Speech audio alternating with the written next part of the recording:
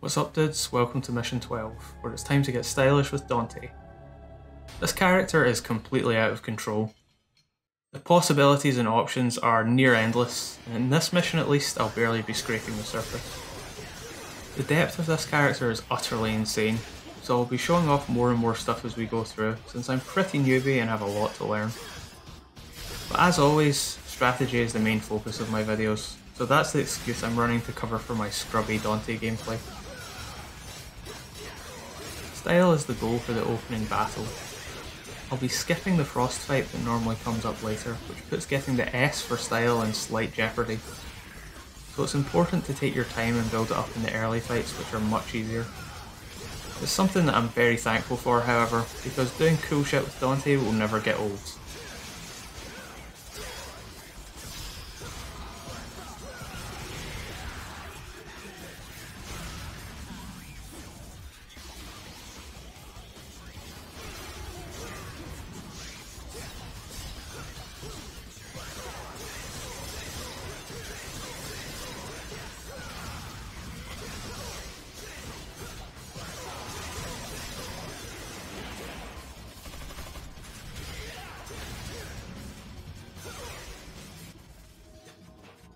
The Mega Scarecrow fight is the same. As long as you manipulate the camera well so that only one is on screen, you can take your time and have fun with these dudes. Weirdly, they're slightly harder to juggle than regular Scarecrows, so I make a few mistakes here and do some stuff that looks less than cool. But them's the breaks. Dante is goddamn hard to play, I'll be the first to admit it. Lucky for me, the ugly stuff still builds tons of style points. Exiting here with about 3400 points was my target, so everything was going exactly as planned so far.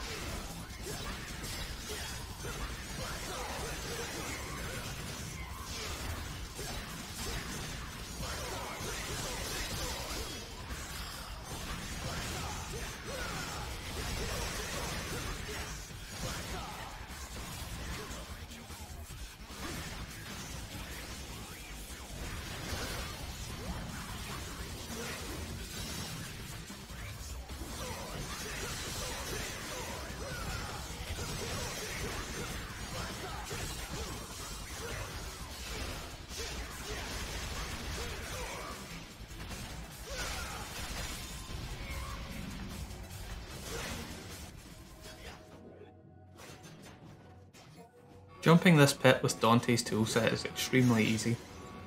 You can also activate Devil Trigger for another jump and another air dodge, but it's not necessary with the forward movement from Lucifer. Mephistos are pretty damn easy with Dante.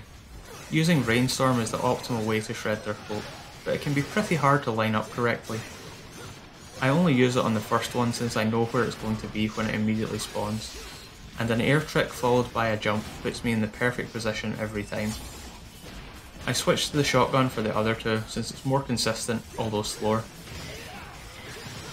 When you knock a cloak off one of them, the others can be a real pain since Dante needs to commit much more time than Nero to finish them off for good. But that's where our good friend camera abuse comes in. Turning the camera so the cloaked ones are off screen gives you plenty of room to finish the weakened ones, which is very good for our style gauge also.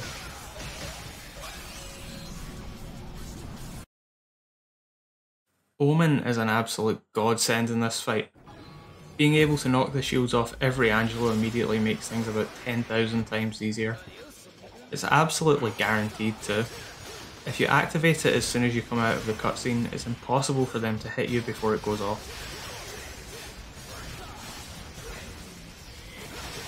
Doing this fight with any kind of style is prohibitively difficult. Playing around with Trickster and making dodging your prime focus makes it kind of straightforward, but it doesn't look too pretty. Most of Dante's high damage options require a lot of commitment, which is something you really can't do while these guys are flying around everywhere.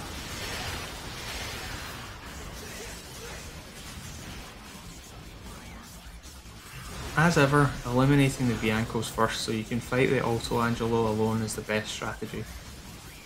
I'm a little sad I didn't manage to break his shield before he died.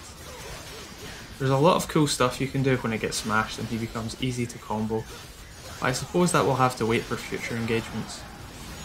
Not the cleanest mission, but it gets the job done. Hopefully I'll have leveled up my Dante play a bunch by the time mission 13 rolls around, and I will catch you guys there. See ya.